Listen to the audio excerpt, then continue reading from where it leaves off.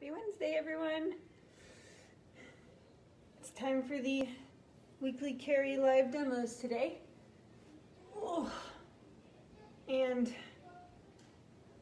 while I wait for people to get on, we're gonna play a little game while we wrap today, because it is 85 degrees in my house right now.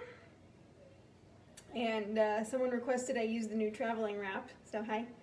So we're gonna play the game of how many layers of wrap that's super heavy can Laura put on before she spontaneously combusts. Just kidding, okay.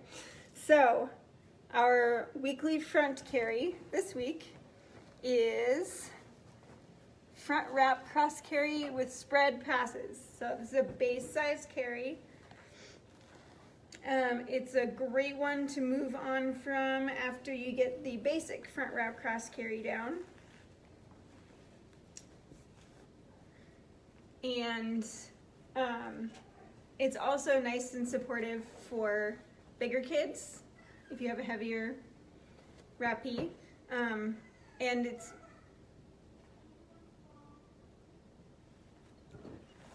it's nice in the winter when you need those extra layers to help you stay warm. And there's a couple of different ways that you can do the spread passes, so I will try and remember to show you multiple different ways to do it. Okay, so I've got a super long, probably over base plus one here that I'm helping someone break in. So I'm going to use this one, and if I sweat too much, then when I switch to the back carry, I'm going to use my thinner base because it's really hot today. All right, we're going to start with our middle marker in the middle of your chest, just like you would for every other front wrap cross carry. I like to hold it in my teeth while I flip the tail so it doesn't slide to the side and get all weird.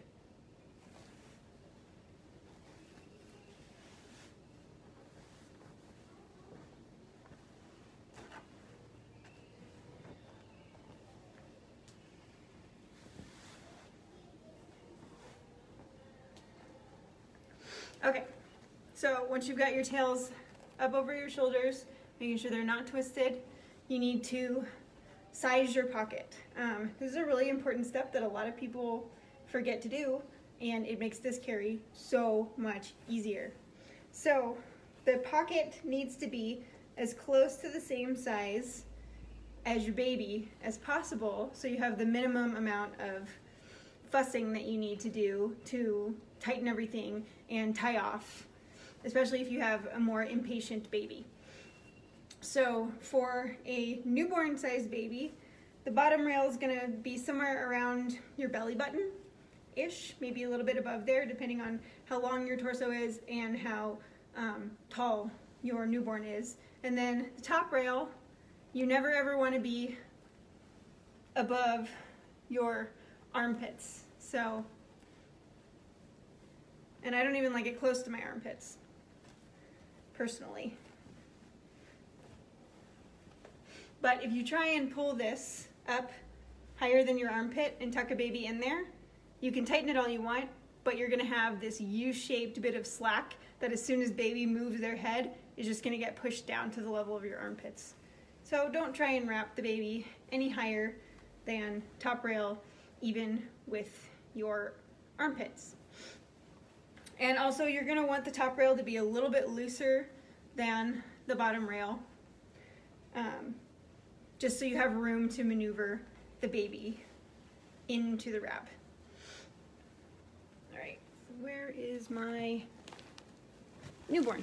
Okay, so to insert baby, we're going to reach through the pocket and pull baby's legs down gently through and bring the top rail, depending on their age and developmental milestones, all the way up to the base of their ears, or just at least up to their armpits. Now see, that rail is going up above my armpits, so I need to move this entire thing down until that top rail is making a straight line from armpit to armpit So when I tighten, I'm not pulling things up into my armpits or anything, and I'm not pulling the top rail down lower on baby than it needs to be. So then we're going to take the bottom rail and bring it up while lifting baby's knees into place on either side. So as you push the wrap up, you're trying to make it form a straight line from knee to knee. This baby doesn't have knees, so it's a little bit hard to show. But you're not just like shoving fabric up between there, because then nothing is holding baby's body in the ergonomic position that you want it to be in. So lift the knees and push the wrap into a straight line, and then you can start strand by strand tightening. So I've said this 100,000 times, and I'm going to say it in every single front wrap cross carry tutorial that I ever record. When you tighten, you can't tighten more than around one corner. Baby forms a corner. My side forms a corner, and my shoulder forms a corner. So if I pull like this to tighten the top rail, the only thing that's moving is the fabric between my armpit and the top of my shoulder, nothing else. So if I want to move this fabric right here, I have to lift this back and undo that corner that my shoulder is making. It's got to go behind my back and outside the curve of my body. So now, as you see me pull, that fabric right here has now moved around and across my back. Again, lift it back away from your shoulder so you only have one corner, and pull out to the side. If you pull up, it's gonna go straight into your armpit, and that's super uncomfortable. Then you, because while you're doing this, if you're not using a doll, you're keeping a hand on your baby, you bring this, you lay it on your shoulder where you want it to be, not too close to your neck, and then you bring it down and you hand it to yourself, to the hand that's across baby's back. Now you have a free hand, and we've formed a corner here, but we don't have to work with that corner. Again, if I pull here, I'm just moving this fabric that's back here. That's not helpful to me. I need to move this slack right here. So I'm gonna reach back behind my shoulder and pull to the side again. You can see and feel the fabric moving across your back. If you don't see it and feel it move, you're not pulling in the right spot. Move your hand and try again. Then you walk it down to your hand. And then you take the next strand. Again, reach back, pull out and to the side. You should feel the fabric down here, moving back across your back. And then you walk it down to the hand that is supporting baby. This tail is tightened, we're good. My seat is secured on this side, all the slack, whoops, except right there. So I'm gonna go back. All the slack is moved around. So now I can switch hands, now that the wrap is supporting baby more. And I can hold the wrap with this hand and tighten with this hand. So again, if I pull here, what fabric am I moving? This fabric, right here. I don't want to move that. I want to move all of this stuff right here next to baby. If I pull here, that doesn't go anywhere. That's not helpful. So I'm going to take my rail, I'm going to lift it all the way back off of my shoulder so it falls back behind the line of my shoulder. I'm going to pull it out to the side, and you can see it move. And then I'm going to hold it with my hand down here. If you pin this in your knees, you undo all of your work because your knees do not have different digits to maintain tension on the different parts of the wrap. Don't pin it in your knees after you've strand by strand tightened it. So hold the wrap here. Again, I need to move slack here. So I'm not going to pull here. I'm going to pull all the way back across my back, behind my shoulder blade, and you can see the fabric move over here. And then use my fingers to walk it down and pass it to myself. I've been turning in circles, so I've tied these tails in a big knot. Okay, again, reach back behind. You can see it move down here. Pull it out into the side, and then walk everything down to yourself. So now, I've got even tightening all throughout the width here. Got a little top rail slack there.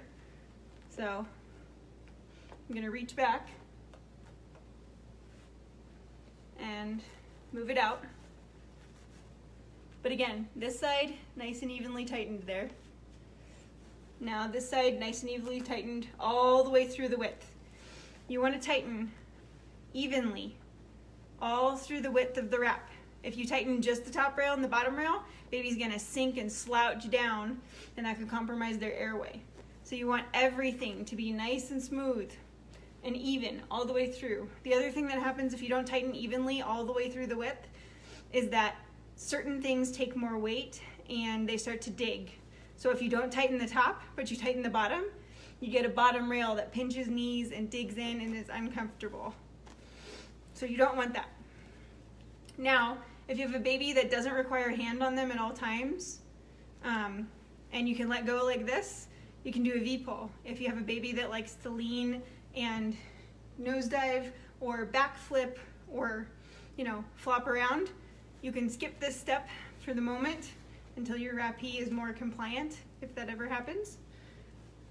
To do the whole wrap tightening, again, we're gonna take our tails and we're gonna lift them straight up and off behind your shoulders.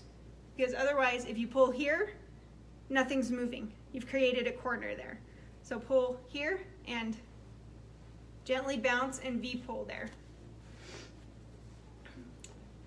All right, now this is where things get interesting. If you do your spread cross passes right now, you have to pin one of your tails somewhere, and that undoes all of your tightening, and basically you're doing the whole carry over again. So don't spread your cross passes yet. Wait. Create your regular cross passes over and under, just like you would for a regular front wrap cross carry with bunched passes, and then tie a half knot.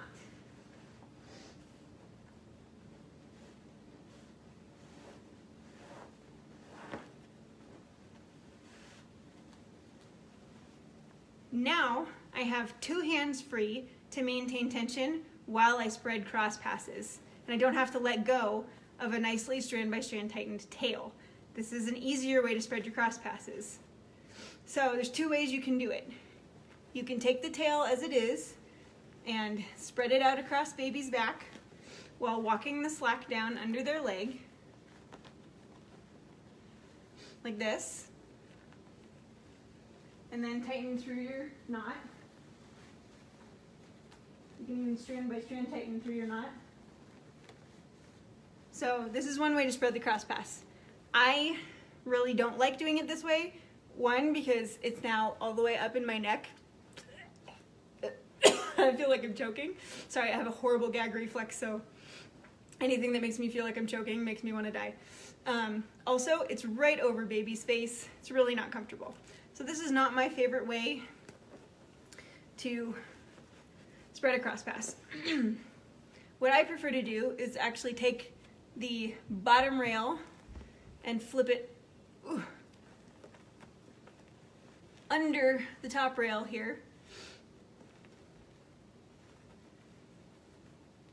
and cap the shoulder just a little bit, and then spread it across. This way, I still get that nice spread cross pass, but no, I am not. You can turn on your movie if you want to. Now, the wrap is not in baby's face, and it's not up on the side of my neck. It's still on top of my shoulder, but it's not way up in my neck like it was before. Do you need help? It's probably in the player. Okay, so same thing on this side. We're gonna take the old bottom rail and shove it underneath the top rail. Pull this shoulder down a little bit. And then spread our cross pass. And walk all that slack down to the half knot.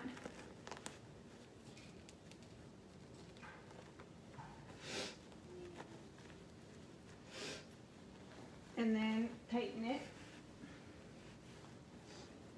The other thing you can do is if you reach down next to baby's knee, you can take this rail and pull it up between you on both sides to hammock it.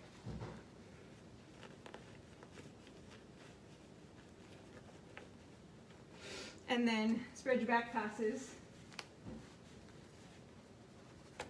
down to distribute the weight across your back a little bit more, and then finish your knot in the back.